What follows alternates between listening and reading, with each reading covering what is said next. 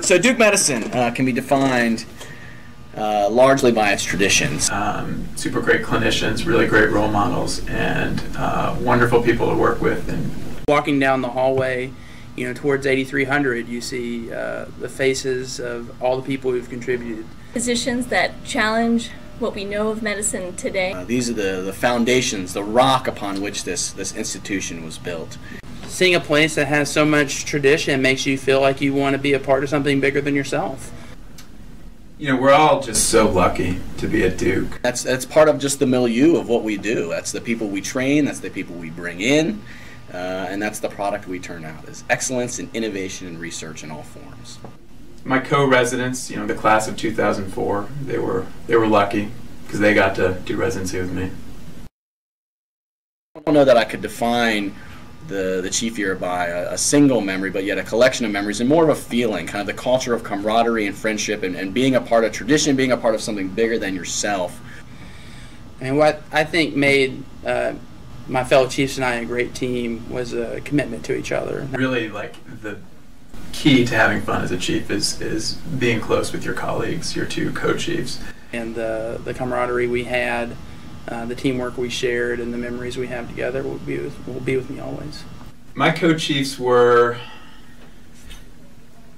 Christina Barkauskas, and then Dave Shrigley. No, not Dave. Doug Shrigley. The holiday party is just a wonderful event. I have a background in rocking the stage. Performance at the holiday party really is an opportunity for the chiefs to come together as a team. And Doug and Christina and I basically got up there and melted faces.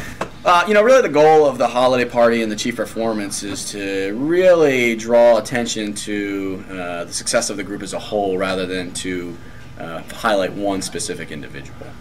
Yeah, the chief performances after ours were solid. They were workmanlike. If I had to describe my contribution to the next year's chief performance, I think my contribution to it was salvaging it. They did a nice little number, and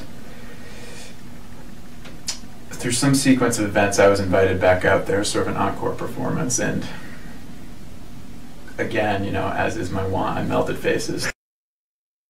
We are trying to extend beyond these hallowed halls to make both a national and global brand, to change not just the way we practice medicine here in North Carolina, but truly how we practice medicine across the globe.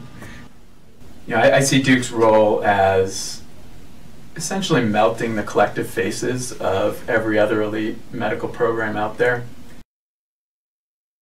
Dr. Galanos, he's enthusiastic, he brings energy to medicine, he enjoys his work, he makes other people enjoy his work. If I could pick one faculty member to be sort of the ambassador for Duke Medicine on a global stage, I'd probably pick Matt Crowley. No, I'm just kidding. I know I can't pick myself. Our illustrious chair, Mary Kloppman.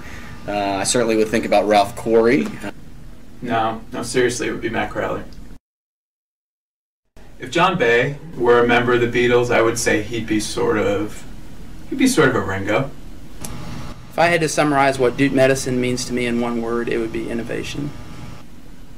If Brian Griffith were a member of the Beatles, I would say, probably Ringo.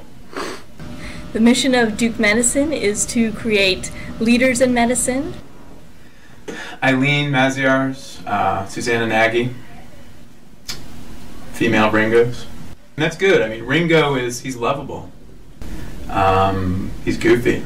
If I could sum up Duke Medicine in one word, it would be quality. If I describe Matt Crowley as one of the Beatles, I'd say John. No. Sort of the perfect hybrid of John and Paul. That's how I would describe Matt Crowley. If I could transport myself back in time, the Fab Four could have been the Fab Three. Just Ringo, George Harrison, and Matt Crowley.